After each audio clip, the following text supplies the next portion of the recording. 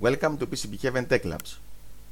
In this video I will demonstrate a 555 PWM LED Array Dimmer.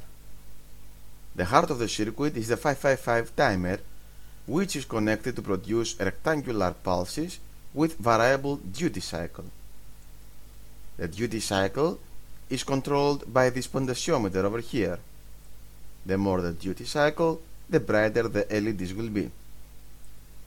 The output of the 555 timer drives the base of the 2N2222 power transistor. This transistor can drive up to 800 mA of current, and this is a value that you need to take into account when you connect your LEDs.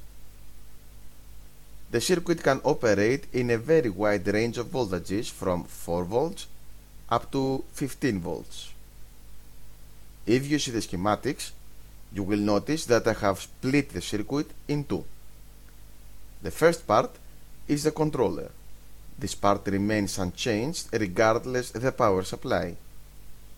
The second part is the LEDs.